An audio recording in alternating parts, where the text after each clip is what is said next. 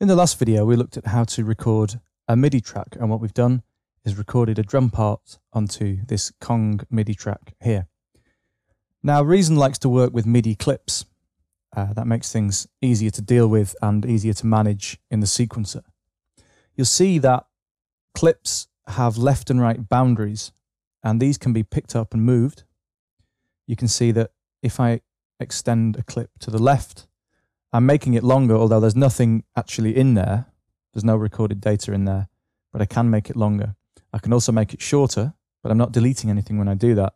All that's happening is it's masking the data that's already in there. If I drag it back, you can see that everything's still there. MIDI clips can be picked up, moved around anywhere on a track. They obey the snap settings, which you can find up here. Now, a lot of the time you'll want to leave this set to snap to bar, because when you've got a clip that's nicely recorded at exactly the right length, like we have here, if you are moving it, you'll probably want it to still begin at a certain bar and still end at a certain bar. If you're getting a little bit more into detail, you can change this if you like. You could change it to snap to quarter notes, in which case you're able to drag it with a bit more precision.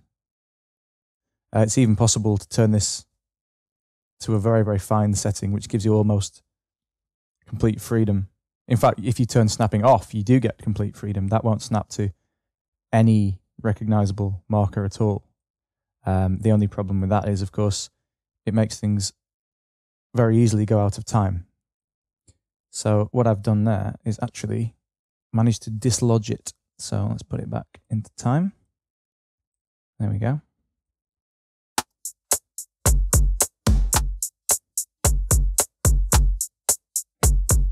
And that's why you shouldn't necessarily play around with these very fine divisions of beats unless you know why you're doing it.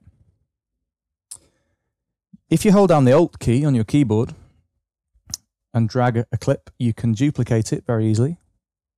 There it goes.